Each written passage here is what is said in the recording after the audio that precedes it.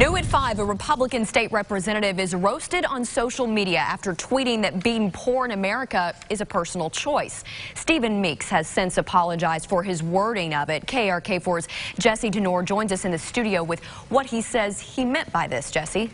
Yeah, Ashley, Meeks says he has heard why some can't get out of poverty, whether that's health or family issues or something else. But he also says he's heard way too many stories, even from close family members, about how they got out of poverty. So we're going to get back down to business. State Representative Stephen Meeks sits on the legislature's Education Committee. Over the weekend, he took to Twitter to try to teach a fellow Arkansan about the American dream, but ended up getting an education himself. There was a lady on Twitter who said that the reason why she was poor was because of government. The Springdale woman tweeted, "The government wants to keep people poor. That way they can control them." Meeks' response went viral.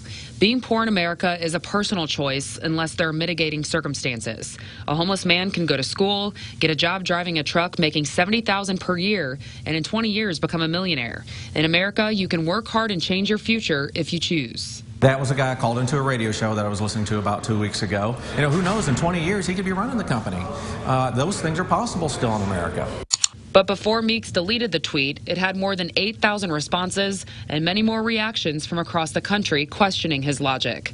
The woman replied, "Being poor is not a personal choice by most people, and I'm fairly certain no child gets up in the morning and says, 'I hope I am poor today.'" I still believe in America that opportunities exist and a person can change their destiny if they so choose. And unfortunately, people took it from there, and before long, I hated the poor, I didn't understand. Meeks argues he does understand. The district he represents is rural and middle class. But for those still in doubt, he tweeted again. If anyone took it wrongly, I do apologize. That was not my intent. Meeks maintains he was really just trying to encourage the woman and all Arkansans to take advantage of resources the state offers. He noted schools offering career education programs that do allow students to graduate from high school with certificates in fields like computer programming, welding, and auto mechanics. And in case you didn't know this about Meeks, he actually delivers pizza on the weekends. Back to you.